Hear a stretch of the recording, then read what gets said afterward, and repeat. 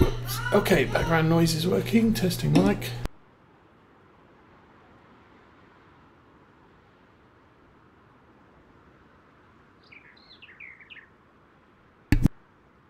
And we will turn the microphone back on. And okay, good morning everybody. My name is Osa. We are on FS19 playing Oakfield for our Saturday morning stream. There are kids in the house, so it will be loud today. And there was an update to OBS, so I had to do a quick sound check before getting on with the episode. So, well, somebody left a weight in the way. I have picked up another contract for fertilizing because they pay well, and we have done a couple of contracts off screen. I have done something with our bales. Oh, I took all of our bales down to the store, and we might have to go down there anyway, but I think we've pretty much got enough fertilizer in the tanks to at least get this started. I don't think I have enough tank capacity to do the full field that we are contracted to do. So I did order a tank of fertilizer at the store, which we can go and pick up when we need to. So off we go. That crop in that field is looking really good. That's the huge field. Okay, contract is at 32. I'm going to turn the map on because... Daddy. Hello. I'm more hungry, yo. We'll have toast or cereal. Okay. Okay, I want cereal. That was easy. No. Okay. Ooh, careful. So this is second day of early summer, so first day that our silage has been brewing. Still won't be ready for 2 more days. Yeah.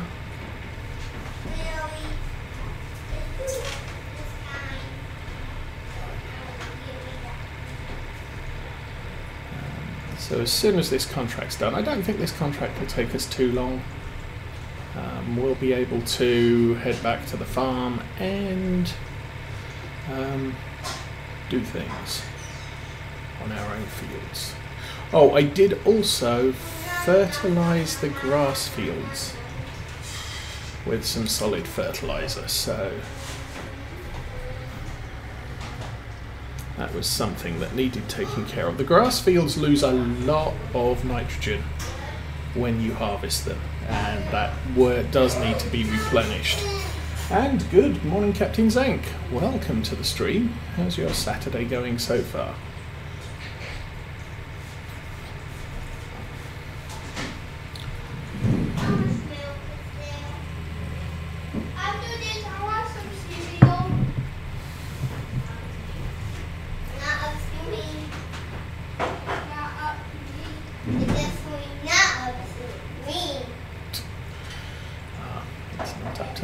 Decide whether they still want some cereal.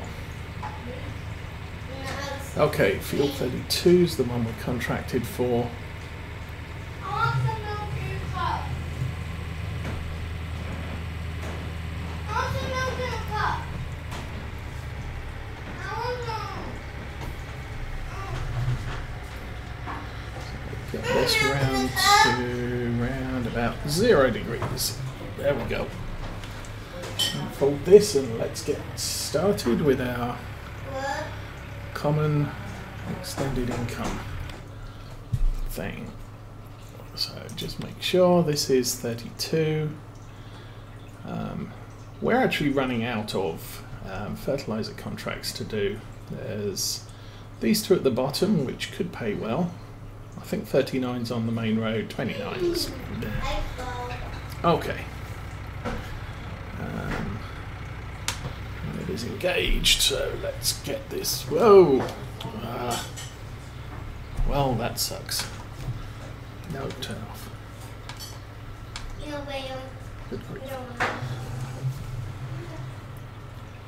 Well, that wasn't such a good start. Let's raise that boom a bit off the ground.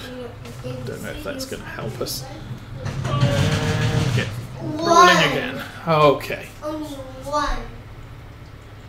Oh, that wasted a little bit of fertilizer. No, I was all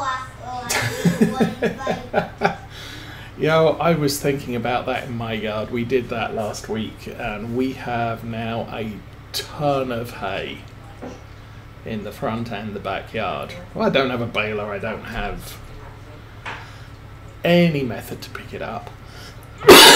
But it does look like it's going to take a little while to biodegrade back into the lawn.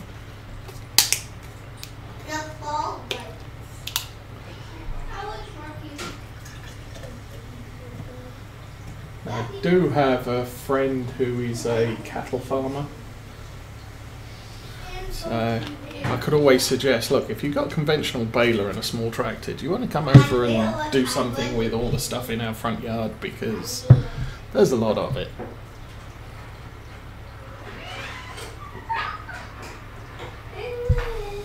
Although I doubt you'd get more than about 2 bales out of it.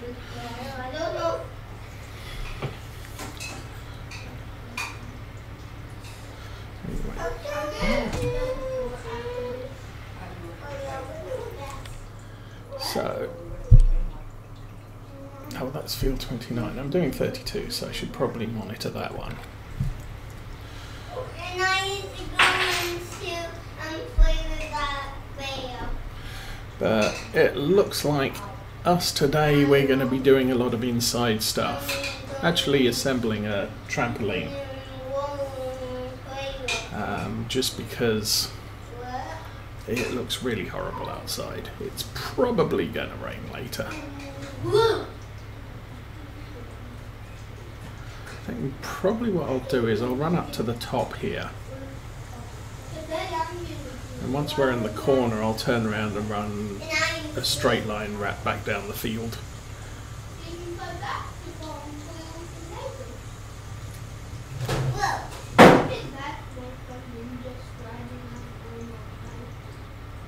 Now, a former colleague of mine bought 3 sheep to keep one of his fields well cut. And he was planning to have one for Christmas dinner that year, but his girlfriend gave the sheep names. So once an animal has a name, it doesn't participate in being the main course at lunch.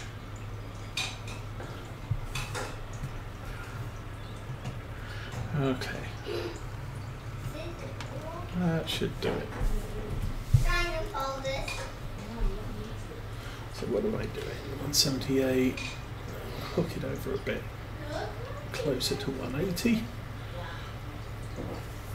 And we just do a lot of driving up and down the field for a bit. I mean, goats are the problem is with goats and sheep is they eat everything.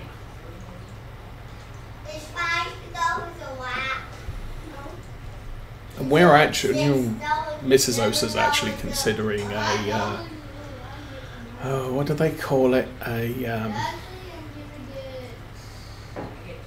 container garden, I believe it's called. I wanted to say a pot garden, but a container garden where you have containers and you grow things in containers.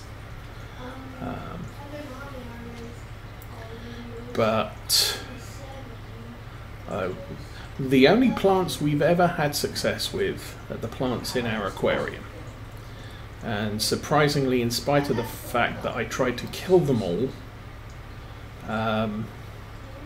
none of them actually died per se. I did end up taking new growth cuttings off some of them and pulling out the old stems. Basically, most of them lost a significant part of their leaves. So you have sort of a foot, foot and a half of just bare stem with new growth leaves at the top. So obviously I want some high level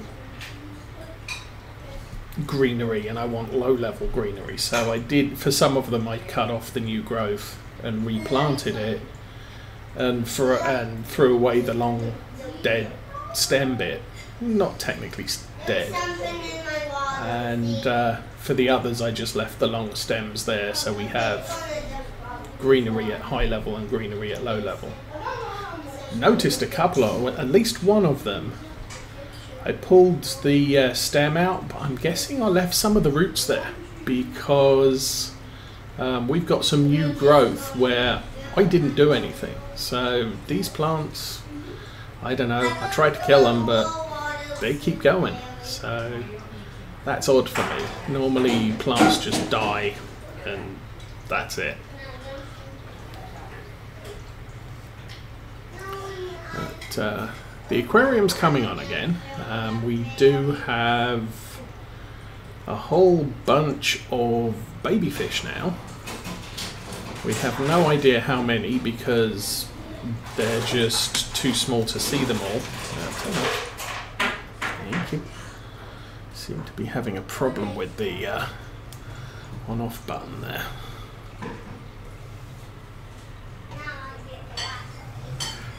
That was a little too tight. Oops. And 359 and a tiny bit more. I should be close. How are we doing on percentage? We're 23% done, so not bad. 30 acres.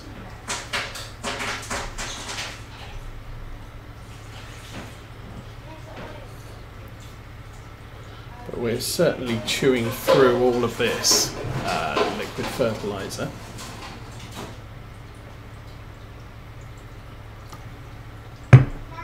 Now also the other thing we've got going for the farm is, as I said, in a couple of days our silage will have fermented.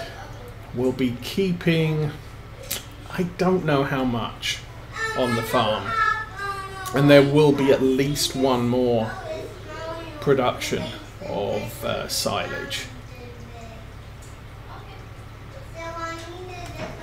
But we need sufficient to last us fall and winter. Well, winter through spring actually, because obviously the next cut will be fall. So once all that's done, we've got to make the hay. I think the hay, I figured out how to make the hay. So the thing was I left the clover to dry overnight after tedding it to dry. Is it semi-dry clover? We ended the last episode with semi-dry clover after I tedded it.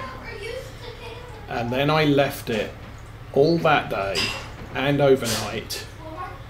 And the grass that I'd accidentally cut around the edge of the field, that all turned into hay.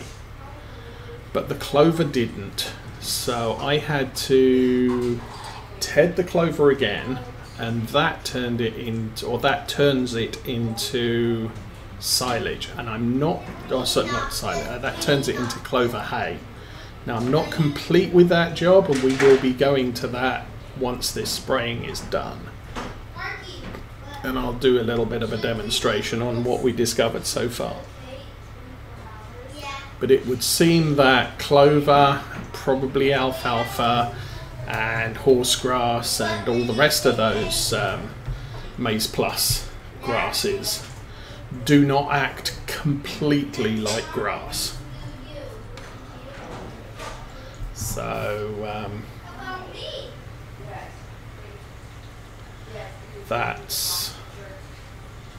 that's all part of the learning experience. But I have discovered how to make clover hay. So most of that field is now hay. There's a little bit left that's still semi-dry clover. and the tedder's hooked to the back of my tractor down there. Once we've turned it all into clover hay, we're going to have to windrow it, and I bought myself a windrower in the off period because you can't use a mower to windrow hay in seasons. And then we still have to take the baler down there, do the baling, do the collecting, and bring all that hay back to the farm, where we will be keeping 100% of it for sheep food. And we're down to the second tank, or the front tank.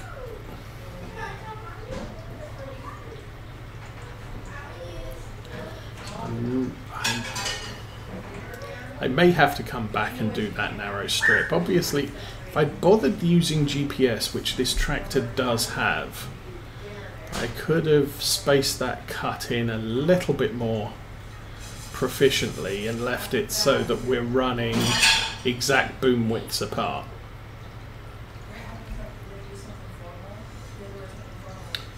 Normally for spraying, especially in an early growth crop, I'm doing it all by eye and I'm doing it adjacent rows, so I'm really not so concerned with the very slight overlap I'm getting on the left edge at this point. So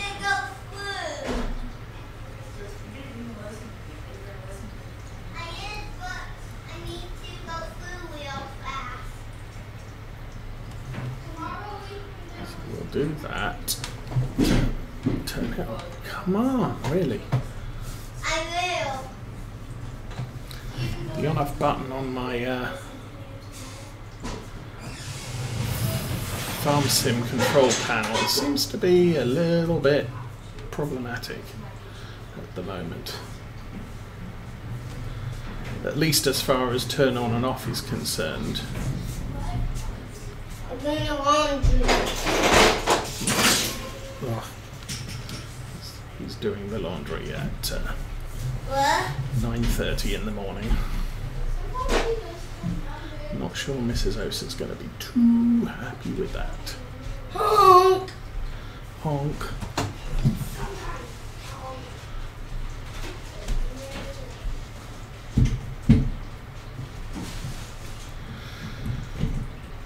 Can you open the Mommy, I got laundry.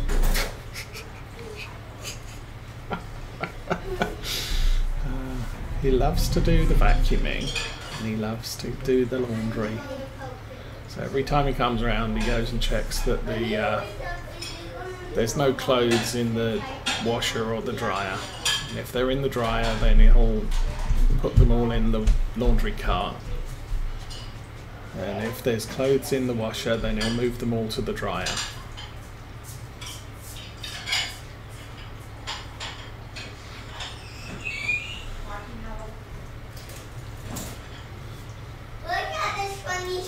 He doesn't get the clothes out of the laundry basket into the trolley because we don't do laundry every time he comes, so he only does that when Mrs. Osa says so. Hold on a minute.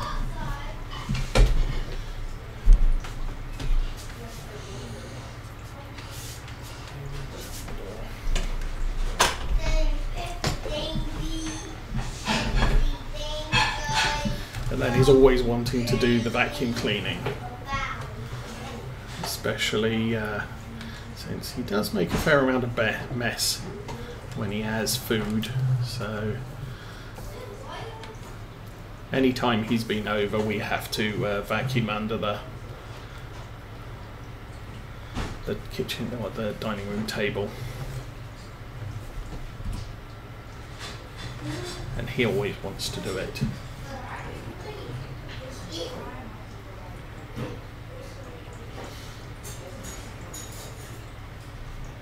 Fortunately, we've got one of those lightweight rechargeable vacuum cleaners, so it's not as heavy as vacuum cleaners my mum had when I was a child. made out of a ton of steel and goodness knows what.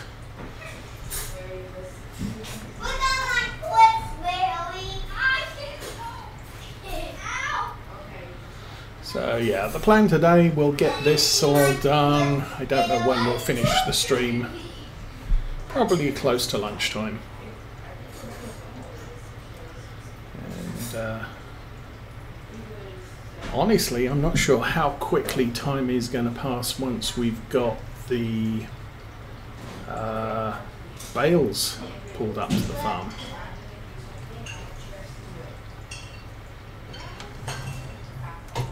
Because all of our fields are 100% fertilized, or as fertilized as they needed to be. Because obviously things like the sunflowers do not need a lot of nitrogen. The clover, fortunately there is a drop in nitrogen content for clover as well, so maybe after the next clover cut, those clover fields will be at the ideal nitrogen level for next year.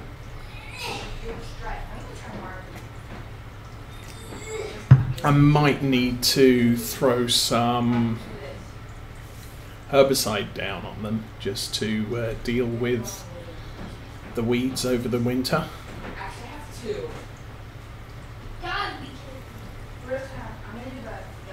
For the grass fields, I used the solid fertilizer spreader just because we had some leftover fertilizer from when we used it in the planter. We bought it for the planter because we planted sunflowers, and sunflowers didn't need a lot of fertilizer, so I ended up with far more solid fertilizer than I'd really intended to. And since we just cut the grass, it wasn't too bad running that big fertilizer spreader on the grass. Obviously for a grown crop it's not something you want to do because it's going to crush it and take it back one growth stage.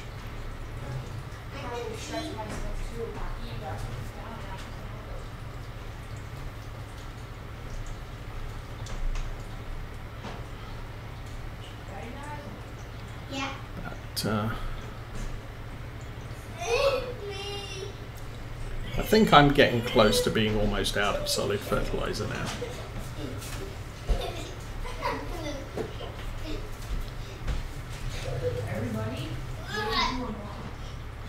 And I do have the bank balance back up to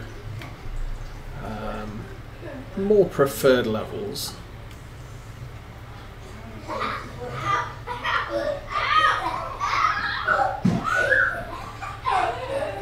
Although there has been a change of equipment lineup since last episode, which we'll introduce later today. 52 degrees Fahrenheit. Should be running in Celsius since we're in the UK, but oh well.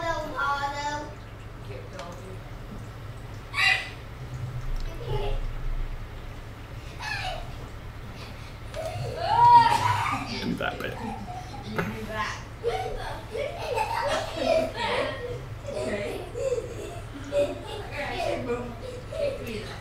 Oh, power cable across the middle of the field. Wondered what that black line was.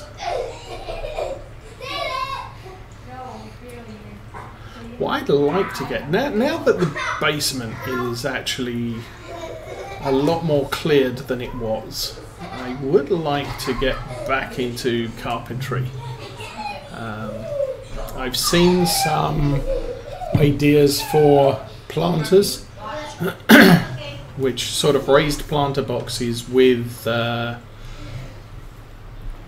which you set up in a square so you can go into the middle, put a gate on the front of it, put fencing around it so that the deer can't eat what you're growing.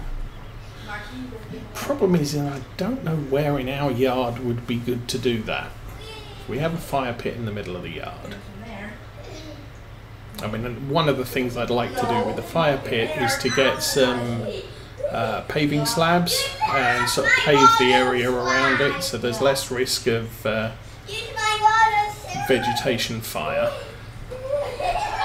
And hopefully the grass would be easier to cut around it because I don't have to drive right up against the edge of the fire pit, which messes with the blades if you do it wrong. Ah, what? Oh, we're out. Wow. I wasn't paying attention.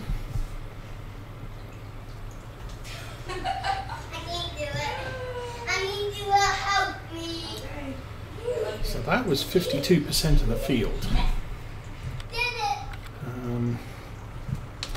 That's the kind of surprising that the little bits on this end are actually almost 50%, but I guess it is what it is. Plus there's that big band that we missed that's way too narrow for our boom width.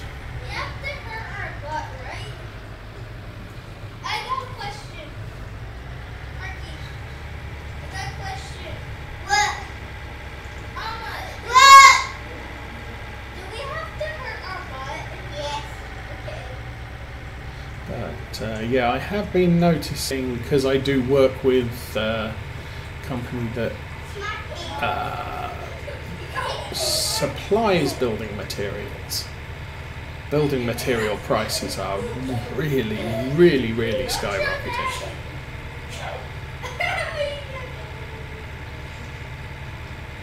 I mean, some of the stuff I was looking at yesterday, month-on-month comparison, we're looking at 25% price increase since April. So that's a problem.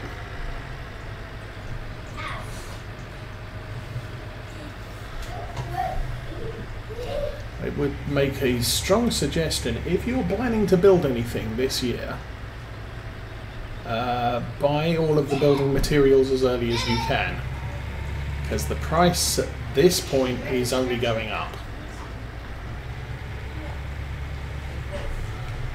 And if it's going up 25% per month or crazy numbers like that, you know, you wait till August before you buy the stuff and you're paying twice the price for your building materials.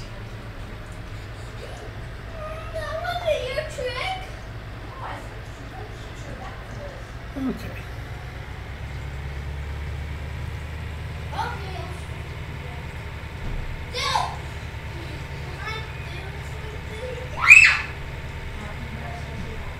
Oh, I need to... yeah, we have the pipe here, so that's good.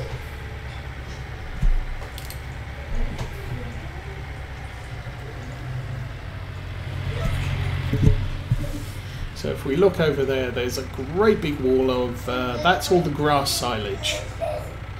And I brought all that down off camera last week after we wrapped it. And I'll pull up to there.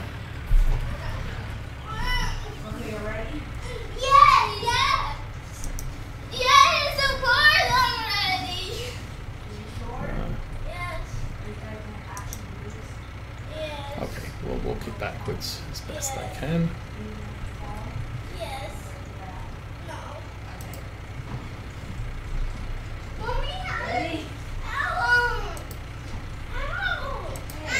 There we go. And we're going to need to move the tractor a little bit closer. I'm so annoying.